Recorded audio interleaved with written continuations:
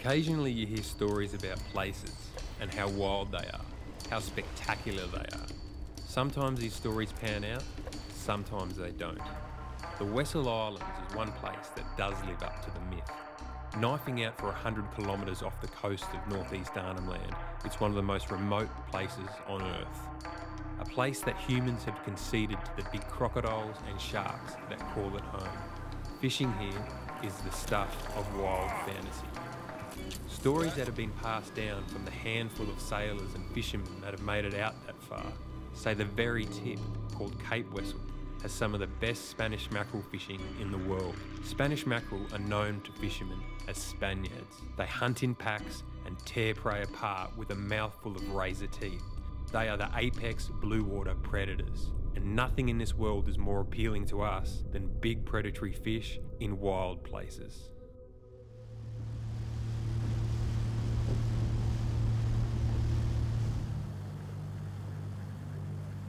Reaching Cape Wessel takes more than a day, so our first contact with the island was finding a camp halfway up. Our good mate and local sea ranger, Darryl Lacey, offered to guide us to the top. Having Daz with us also gave us a wealth of knowledge and experience of this region. So we're currently on the Wessel Islands at the moment, and behind us is what you can see is a geological phenomenon called the hole in the wall. The Wessel Islands are a wall of islands that run for 100 k's north off the Northern Territory, and because the tide flows east-west, this is one of the only two places where the tide gets to rush in between. And because it's only so narrow, how far would that be, Morgs? 300 metres? 100 metres.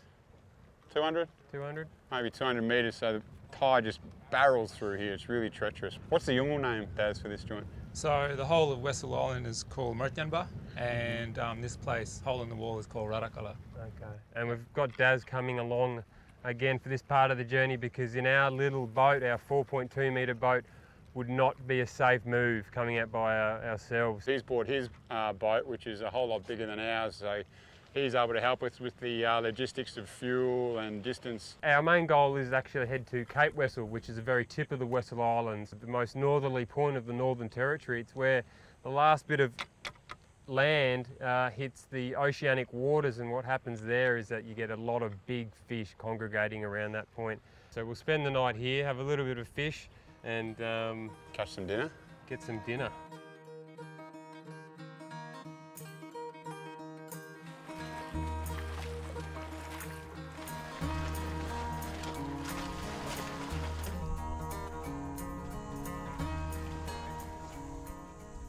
This is just a conveyor belt of bait running through this small gap here, and underneath us is these undercut ledges, so there's all these reef fish that are just hiding under here. Oh, yep.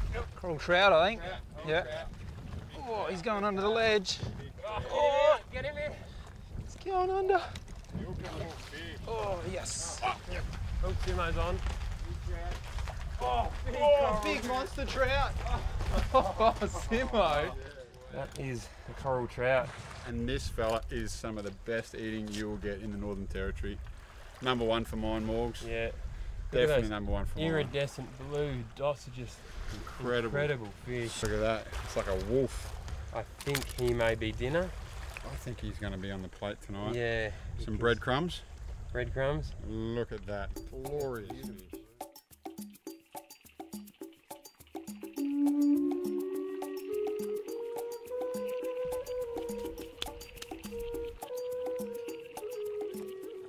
You know, the other beauty about travelling along these remote islands is that around every corner and around every bay there's something new.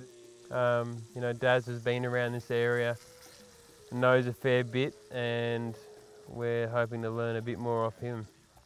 Daz is actually a sea ranger as well, aren't you, Daz? Does your territory cover this area? Our stops a bit back that way.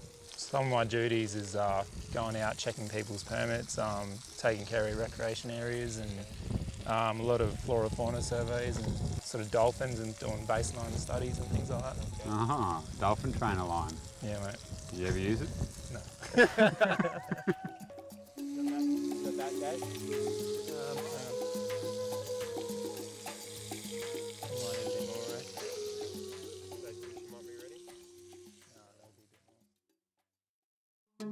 There is a prehistoric atmosphere to the Wessels. There's not a turn of the head that doesn't feel like you're looking back in time. It was once in history more heavily populated with Aboriginal people. The few communities that are left have moved closer to the more tamed mainland. This eastern side of the Wessel Islands faces the full force of the dry season winds, which blow for about 7 or 8 months of the year. And as a result, big waves are continually hitting this sedimentary rock. Bit by bit, it's crumbling away, and habitat is created for predatory fish and migratory fish in and amongst all this rubble down the bottom here. Yeah, but it's not just predatory fish who use sort of this environment. This has been inhabited by Aboriginal people for around 50,000 years, and they would use these undercuttings and caves created by this falling of rock to live in. There's also a lot of really significant indigenous rock paintings on this island.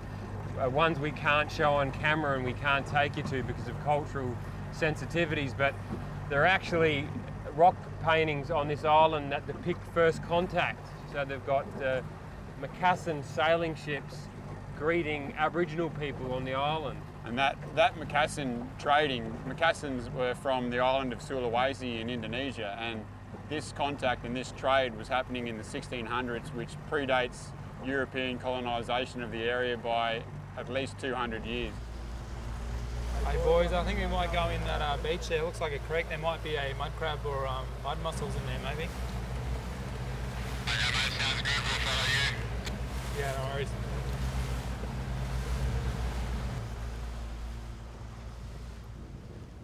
Looks like it's home to a croc as well. But look at how big that does, you reckon?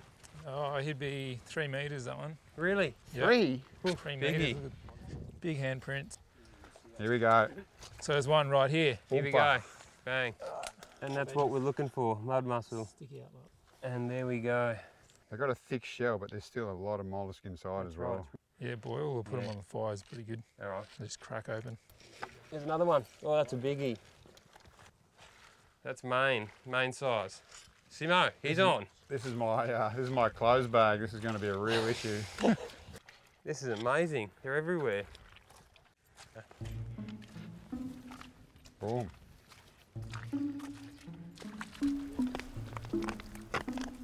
The boys are behind me in the background there, trying to get a few little crabs, little rock crabs and green crabs. And what we're going to be doing is floating them off this deep edge here in the hope that we might get some big reef fish, but in particular, bluebone. We're after bluebone there. A gorgeous looking fish and 5-star table fish as well. So this could be an interesting little experiment. How'd you go, Morgs? Anything? Yep, got 4 or 5 already. Righto. Let's get stuck in. Make that 6. Watch this technique. Got him. That's how you do it, brother. Side swipe technique. Watch this, Morgs. Simmo, Sweeper. the widest bloke in Arnhem Land. That is going to equal a bluebone groper.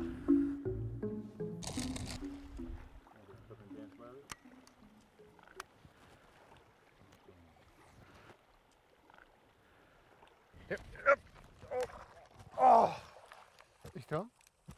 Brutal. They don't muck around. As soon as you hook them, they're off like a flash under a rock. Oh, now I've got to catch another crab.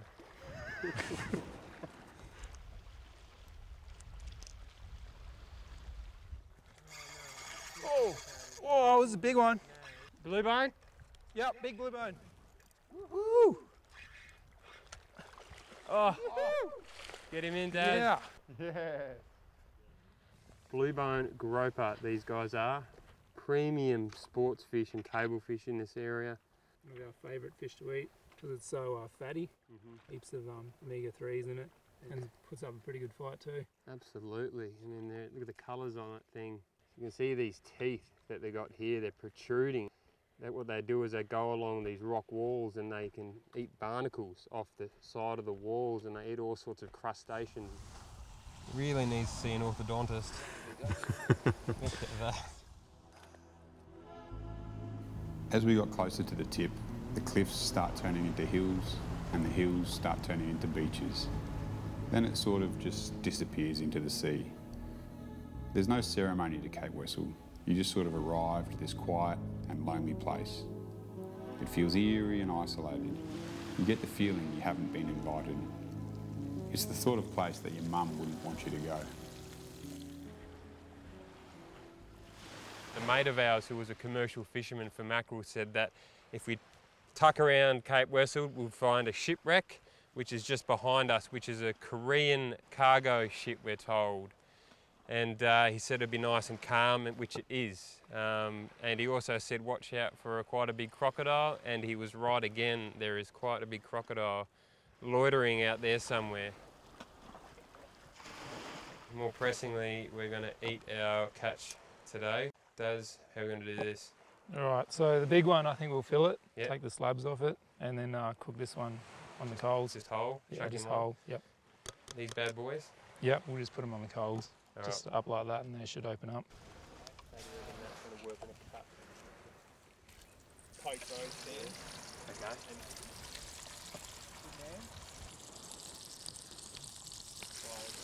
There we go. I think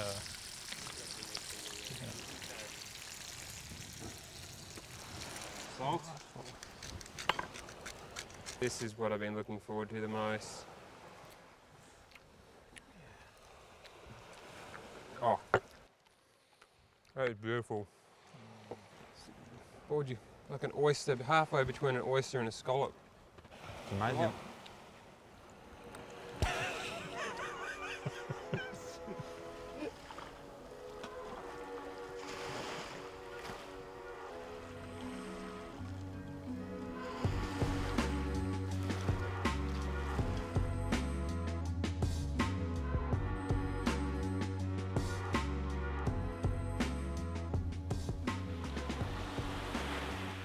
After being on such a long journey throughout northeast Arnhem Land, it takes us a few moments after waking up to realise where we are.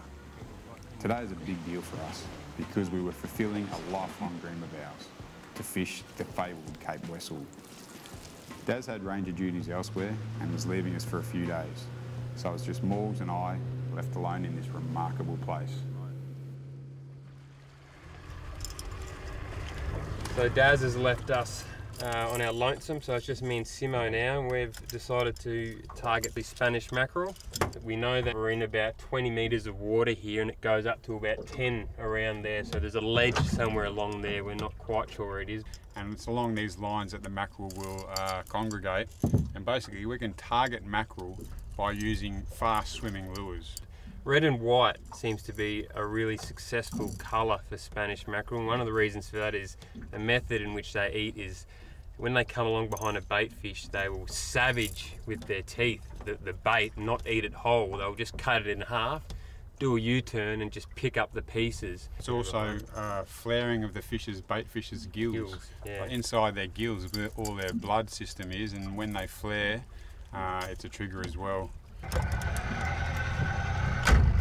So you go a bit quicker too with Spanish mackerel because they're another pelagic fish that get turned on by speed. Their normal mode of attack is to come into a bait school and just absolutely slash their razor-like teeth through a pack and then come back and, as Morg said, collect the debris.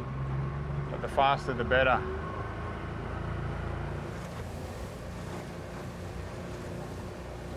Yep. There it is. Whoa, whoa, I'm on too. Yeah, it's a bit of a run. This could be Mackie. Are you off? No, I'm on. Oh no, am I on? Yes, what is that? Oh, whoa, whoa. Oh, it's Mackie, it's gotta be. Shark on his... Uh-oh. Come here, buddy. Come here. Come to Daddy. There's lots of them around. There's a big school underneath here. You're going to have to deal with yours more. Yeah, I'll be in one. Let's get them both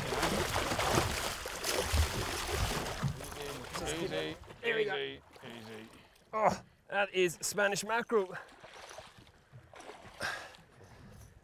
Fantastic. Couple of big Spanish mackerel. These guys are absolute speed demons. They're like torpedoes in the water. You saw from the power of that first run how much juice these guys have. Look at that side. these beautiful ripple colorations. That's their camouflage from down below. Any fish looking up at him down below, that'll camouflage beautifully with this rippling water. Absolutely glorious. And fish. beautiful eating too. Those razor sharp teeth. Those teeth aren't for holding and grabbing. Those teeth are for slicing and dicing. Sound like a TV commercial for Infomercial. All right, let's get these boys back in.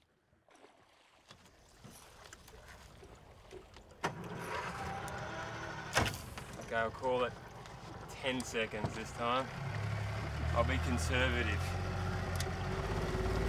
Once we engage here. All right, 10 seconds. 10, 9, 8, 7, 6, 5, 4, 3, yep, 2, yep. buzzer beater. Yeah. Watch. That is big. Oh, hang on. Big. Hang on. Oh, there's one. There's one. This is the big girl we're after. Oh, it's a shark after the Mackie. There's a shark after that there. Whoa. Oh, whoa. So that was a monster Spanish mackerel I hooked, even bigger shark. Big bronze whalers and tiger sharks out here apparently.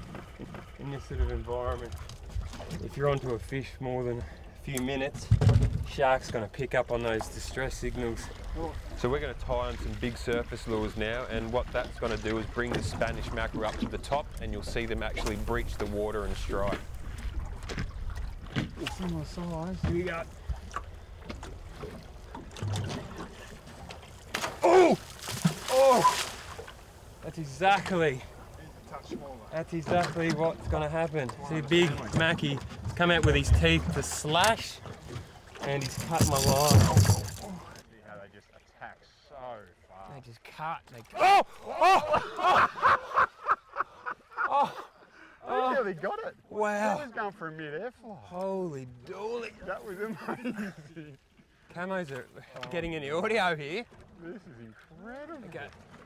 Coming in again, Fleck. Oh! Whoa, Oh! whoa. Oh! What is going on? Oh! Oh!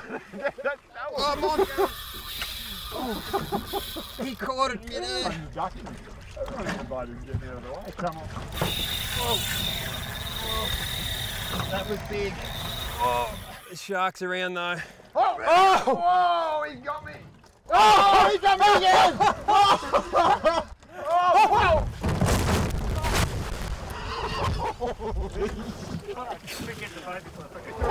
Where am I life? Look at a fish! Here we go, we're still going here. We're still going. I had to duck out of the way like that. This is unbelievable. Yeah, I jumped out of the way. Holy cow. This This is dangerous. Oh, this is the big boy to finish. Whoa. Morgan was in the water, he jumped out of the way of a Spanish mackerel that came through the boat. I've just got the pelvic region out of the way, shouldered arms, and Morgan's gone out the other side. He was swimming in the water trying to get back to the boat with this big mackerel in the other hand. I had my Mackie on while I was underwater. He was towing him one way. That's amazing. What? This is a goodie too. It is a goodie. That was unbelievable. We were thinking we'll have to be cautious because one of them's going to come in. Oh no, this is outrageous. Go, come close. Oh, what a session that had been on the Spaniards. Wow. Look at that. That is the thing. This would be 15 kilos. And this fella came through the boat. He landed on that step there and went out the other side of the boat, missed the camo's leg. But can you imagine what those teeth would do if they took out a bit of a thigh? Yeah. So you did a fifth of that catch in the water. There's a few sharks around too. Back in here, boys. In 3, in 2, in 1. He's right. Oh, I'm not. That is a crazy session in anybody's language. Anyway, that's an hour's fishing from when we started trawling. Oh! Reckless. And that is getting... That's a shark eating what we just threw in. 3 big sharks just There it is. Oh, Oh, oh, I was just in that water, literally a minute ago. Let's go into shallow water. Let's go to the kiddies pool. Look at this, I can just see sharks under us. There are just sharks under us, waiting for me to fall out again. Whoa. All right. We've pulled into the safety confines of the shallower water. After that Mackie session was getting a bit too out of hand for our safety. We were talking about targeting mackerel initially, but actually we should have been asking mackerel how they target us.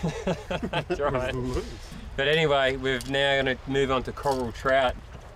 The same gear as mackerel gear, heavy big poppers, but the trout should be living right near those rocks.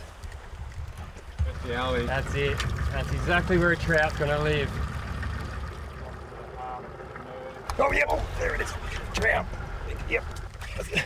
You got to be quick on them here, or they're going to bury you.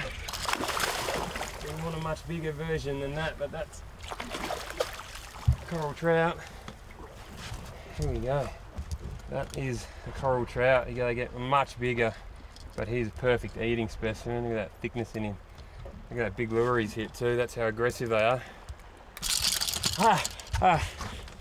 Hold the fish. Hold the fish tight. Dead tight. Dead tight. Oh, shit.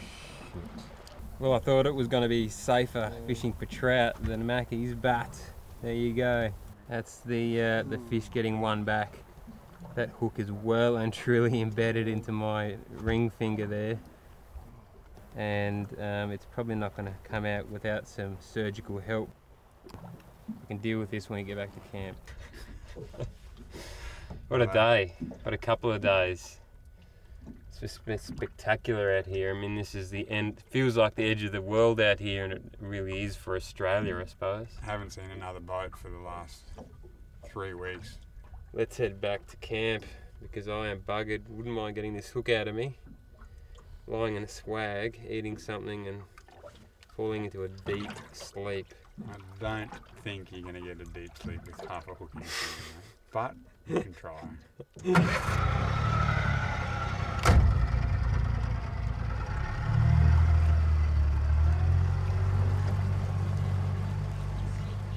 To find out more about East Arnhem Land and how to visit, go to www.eastarnhemland.com.au.